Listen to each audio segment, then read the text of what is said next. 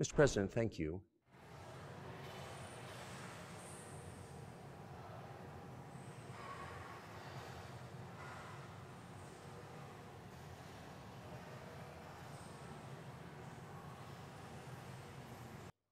May I ask you, you're making the case that Ukraine, certainly parts of Ukraine, Eastern Ukraine, is in effect Russia has been for hundreds of years.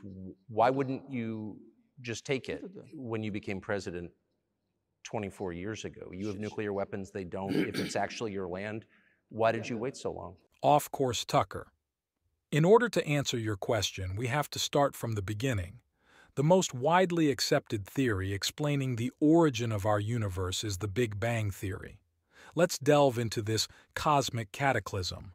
The Big Bang, around 13.8 billion years ago, all the matter in the universe emerged from a single, minute point, known as a singularity.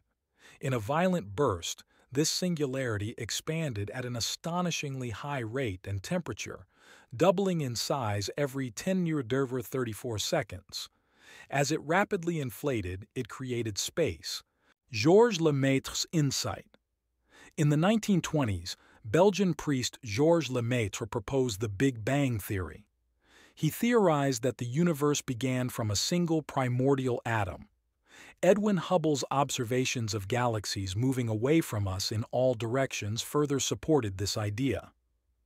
Additionally, the discovery of cosmic microwave radiation, interpreted as echoes of the Big Bang, in the 1960s by Arno Penzias and Robert Wilson provided crucial evidence. Inflation and expansion.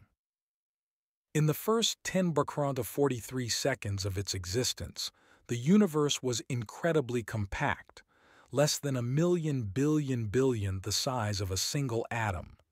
During this incomprehensibly dense and energetic state, the four fundamental forces — gravity, electromagnetism, strong nuclear force, and weak nuclear force — likely merged into a single force.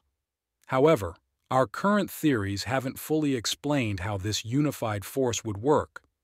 The universe's very first particles mixed and settled into roughly the same temperature.